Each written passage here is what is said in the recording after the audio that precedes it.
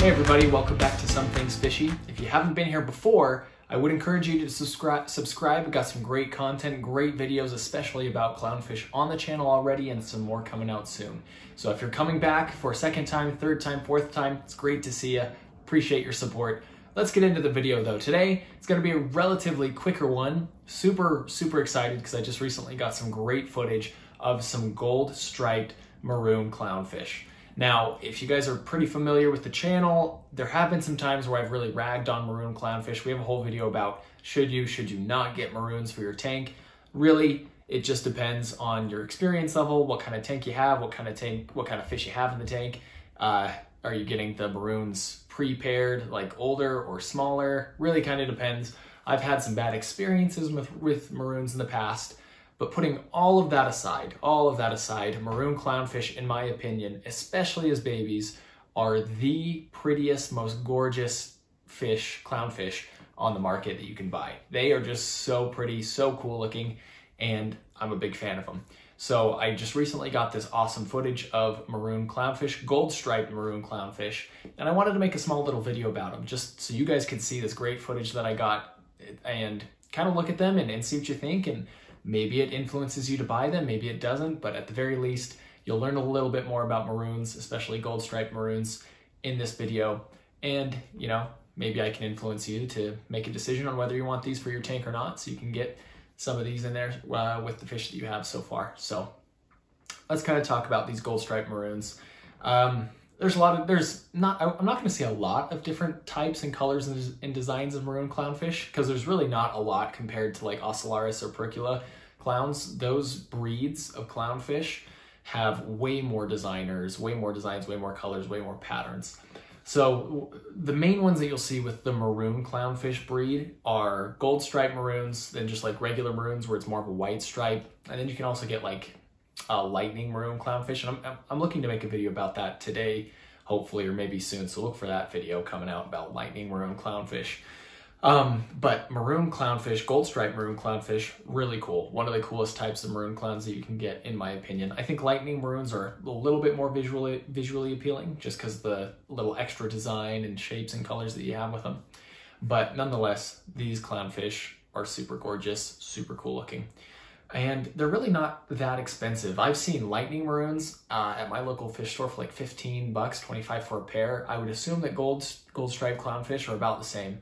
I'll look and see if I can get some more specific pricing and put it in the description for you. Really just depends on the market you're in, if you buy them online or in the store, and what state you live in or country in that matter.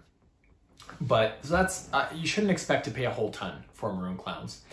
One thing to keep in mind when you get these gold striped maroon clownfish, if you do feel inclined to get them after seeing this video, is getting clowns or maroon clownfish as babies can be pretty risky. I've seen so many dead maroon clownfish at the bottom of the tanks that I go to in my local store. They just kill each other like crazy, almost like beta fish level, where they just cannot cohabitate very well. But like you're seeing in this video, there's 3-4 big fully grown maroon clownfish in this tank. So it can happen, you know. They might be a little aggressive when they're young and when you first put them in the tank, but if they survive and they don't kill each other and they pair, you're going to be totally fine. So the key is getting your gold striped maroon clownfish to pair, especially at a young age, so that they don't so it's not just a bloodbath. They do have aggressive tendencies. They might be aggressive towards other fish, but I wouldn't really worry about them killing your other fish. One thing to keep in mind that I would encourage you to do is, if you have a tank, and maybe you're starting a new tank or you already have a tank, is put your maroon clownfish, your pair or the individual, in towards the end of when you're getting fish. That way your other fish, if your maroons, your gold striped maroons, do tend to act a little bit more aggressively towards other fish, your fish will know where to hide, they'll have their own territory, and then the maroons can go find their own place to live, cohabitate. And especially if you have an anemone in there for them, it's going to be a very quick adaptation for them.